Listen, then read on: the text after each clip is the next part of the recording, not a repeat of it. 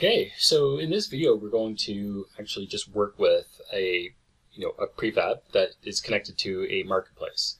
So we're going to use this 1155 and we'll do the balance of. So I'm just going to drag and drop that in.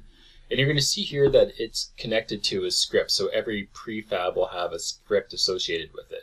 So what I'm going to do here is I'm going to open this up, and then you'll see that there's some information here about the 1155, but we're going to get it from an existing marketplace. So I'm going to open up, and you'll see here that we have our own marketplace built by ChainSafe.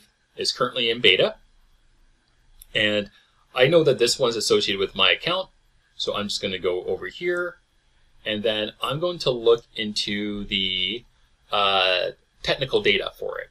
And you'll see here that it has this information, so I'm just going to swap in the information that you see here with the information that I am wanting to retrieve. So I'm going to select the chain, and I'll just update that to Ethereum.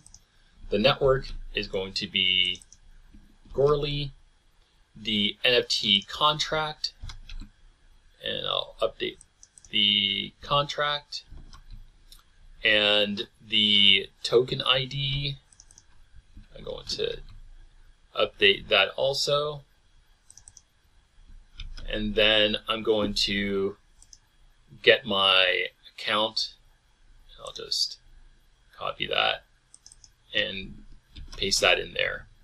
So now all the data for this NFT, and you also see that the metadata that's also associated with it is there also. But we just want to get the balance of. So I'm going to save that. I'm going to go back into Unity, let the script recompile and update. I'm going to save that, and now I'm going to click on play. And now you'll see in the console that we have the balance of 1. All right, see you guys in the next video.